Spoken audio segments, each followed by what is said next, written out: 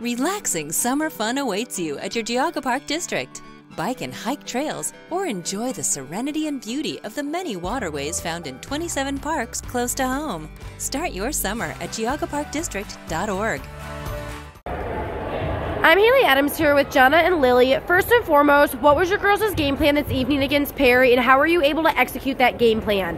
Our game plan was just to come in and play as a team, and we really focus on our defense and practice.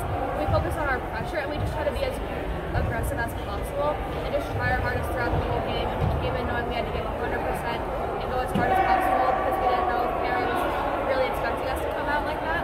So we just went 100% the whole game. What was the difference maker for you girls in the second half, outscoring them 26-16 plus the overtime? I think we just focused on our defense, and we knew that if we focused on our defense, the offense would just follow. So we got them flustered inside. We had a couple turnovers. We were able to put a lot of pressure on them up top, and they had one guard who had a great game. So we really focused in on stopping her because their offense really revolved around her today. So I think with all of our defensive stops, our offense just flowed, and I think we had great ball movement and communication on offense. Let's talk a little bit. Perry is always a tough atmosphere to play in, and I felt like every time you guys kind of started to pull away, they answered with a big-time three. But how were you girls able to keep your composure down this stretch? What were some things Coach was telling you girls at timeouts? We just really tried to keep our composure by working together as a team, and we all had each other's backs, and we all just picked each other up, and we had a really good team plan, and we just stuck together as a team.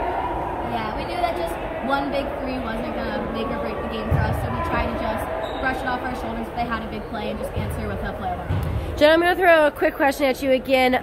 You being a senior, what does a big win like this mean for your team?